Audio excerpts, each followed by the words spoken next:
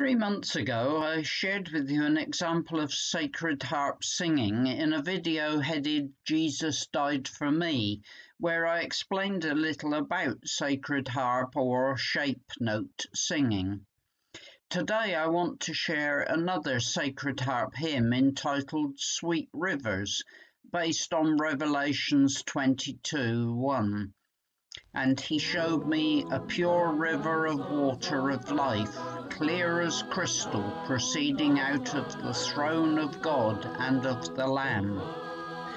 This is a vintage recording of the Fa Sol La singers, thought to be members of the family of Elder Elmer Kitchens of Jasper, Alabama.